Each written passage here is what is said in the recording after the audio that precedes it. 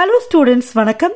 Coordination Chemistry chapterல இருந்து book exercise questionsல question number 25 கான answer தான் இந்த வீடியோல நம்ம டிஸ்கஸ் பண்ண போறோம்.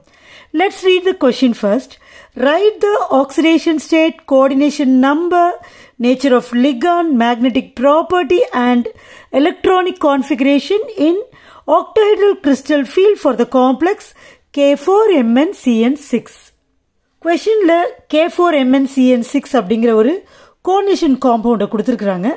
இந்த காம்பவுண்டில் central metal அயானோட oxidation state, coordination number, இங்கே இருக்கிற லிகாண்டோட nature, magnetic property, octahedral crystal ஃபீல்டில் அதோட எலக்ட்ரானிக் கான்ஃபிகரேஷன் எப்படி இருக்கும். ஸோ இந்த பாயிண்ட்ஸ் எல்லாமே கேட்டிருக்காங்க. ஒன் பை ஒன் நம்ம இப்போ பார்ப்போம். காம்பவுண்டோட ஃபார்முலா K4MnCN6 இல்லையா? இப்போ இதில் சென்ட்ரல் மெட்டல் அயானோட ஆக்சிடேஷன் ஸ்டேட் நம்ம சொல்லணும். ஸோ ஆக்சிடேஷன் ஸ்டேட் எப்படி கண்டுபிடிக்கிறது அப்படின்னா, இந்த காம்ப்ளெக்ஸ் அயானோட சார்ஜ் என்ன நமக்கு தெரியணும். ஸோ இதை ரெண்டாக பிரித்தோம்னா இது வந்து 4+ இல்லையா, இது பாசிட்டிவ், இது நெகட்டிவ். இங்கே 4K+ அயான்ஸ் இருக்குது, அதனால 4+. ஸோ ஈக்குவல் அண்ட் ஆப்போசிட் இதுக்கு இருக்கும் 4-. இப்போ மேங்கனஸ்க்கு தான் நம்ம சார்ஜ் கண்டுபிடிக்கணும். ஸோ 6 லிகான்ஸ் இருக்குது, 6.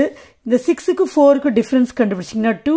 எப்போவுமே சென்ட்ரல் மெட்டல் அயானோட சார்ஜ் வந்து பாசிட்டிவாக தான் இருக்கும். ஸோ Mn வந்து Mn2+ தான் இருக்குது. ஆர் வேறு விதமாக கண்டுபிடிக்கலாம். ஸோ இது வரைக்கும் அதே தான்.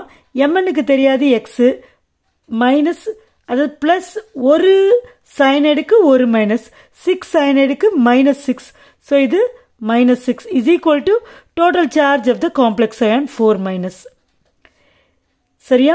இப்போ எக்ஸ் இஸ் ஈக்குவல் டு இந்த -6 அங்கே போச்சுன்னா +6, இங்கே ஒரு -4 இருக்குது. ஸோ +6 -4 +2. ஸோ +2 தான் மேங்கனீஸோட ஆக்சிடேஷன் ஸ்டேட். இப்படியும் கண்டுபிடிக்கலாம். ஸோ இங்கே +2 ஆக்சிடேஷன் ஸ்டேட், அதாவது Mn2+ தான் இருக்குது. ஓகே, அடுத்தது கோஆர்டினேஷன் நம்பர். கோஆர்டினேஷன் நம்பர் அப்படின்றப்ப அது மோனோடென்டேட் லிகான்ஸாக இருந்துச்சுன்னா நம்ம டைரக்டாக நம்பர் ஆஃப் லிகான்ஸ்ன்னு சொல்லலாம்.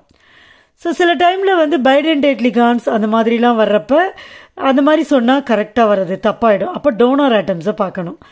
ஸோ இங்கே வந்து ஒரு சைனைட் லிகானில் ஒரு டோனார் ஆட்டம் தான். So 6 cyanide லிகானில் 6 donor atoms.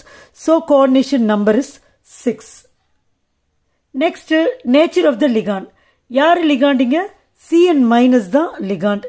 Nature of the ligand அப்படின்னு சொல்கிறப்ப யூஸ்வலாக நம்ம எதை மீன் பண்ணுவோம்னா அது ஸ்ட்ராங் ஃபீல்டா வீக் ஃபீல்டான்னு தான்.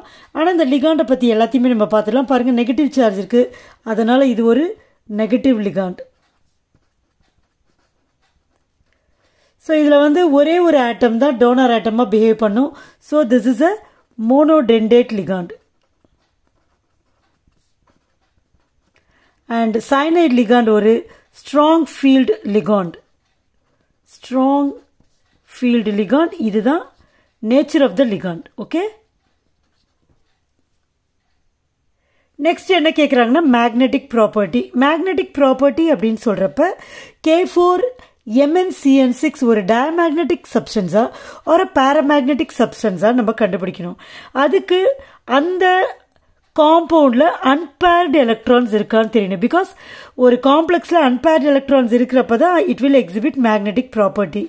அப்போ அன்பேர்டு எலக்ட்ரான்ஸ் இருக்கா இல்லையான்னு நமக்கு தெரியணும்னா we should know the electronic configuration.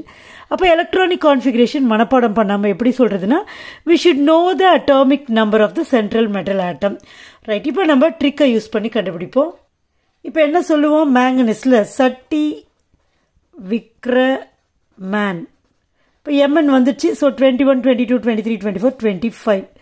18 less பண்ணணும். லெஸ் பண்ணோம்னா மிச்சம் 7. அப்போது 3D 4s. 3Dயில் இந்த 7 எலக்ட்ரான்ஸை வந்து நம்ம கொடுக்கணும். அப்போது இங்கே 2 எலக்ட்ரான்ஸ், மிச்சம் இங்கே 5 எலக்ட்ரான்ஸ். ஆனால் இங்கே Mn2+ தான் இருக்குது. அப்போ 2 எலக்ட்ரான்ஸை நம்ம ரிமூவ் பண்ணணும். So Mn2+ஓட configuration 3D5. சரியா?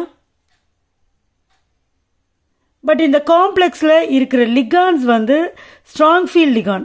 அப்போ என்ன ஆகும்? அங்கே bearing up of electrons will take place. ஆக்சுவலாக இந்த 3D எலக்ட்ரான்ஸ் இப்படி தனித்தனியாக இருக்கும் இல்லையா? 1, 2, 3 4 5. இப்போ cyanide ligand வருது, அப்போ இந்த எலக்ட்ரான்ஸ் பேர் ஆகும். அப்போ என்ன ஆகும் பாருங்க, இங்க 2 electrons, இங்க 2 electrons, இங்க ஒரு electron. So ஒரு unpaired electron இருக்கு. Okay? So this compound is paramagnetic in nature. And இதுக்கு magnetic moment கூட நம்ம கண்டுபிடிக்கலாம், but actually it is not asked in the question. Magnetic property தான் கேக்குறாங்க, பட் இருந்தாலும் நம்ம கண்டுபிடிச்சலாம்.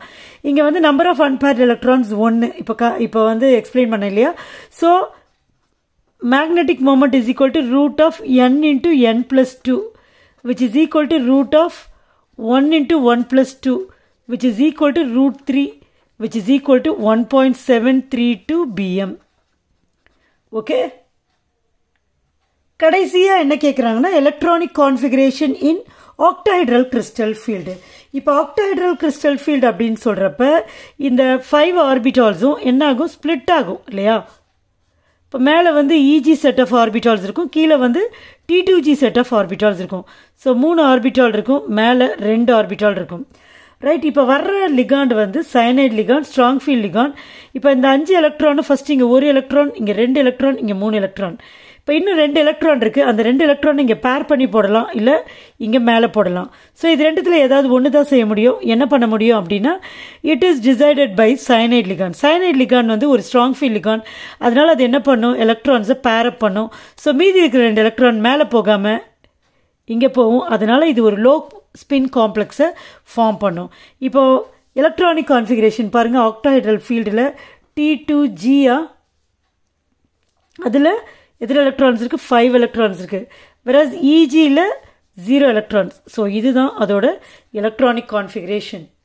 ஸோ ஆக்டாஹெட்ரல் கிறிஸ்டல் ஃபீல்டில் electronic configuration T2G EG, EGல 0 electrons, T2Gல 5 electrons. So this is the answer.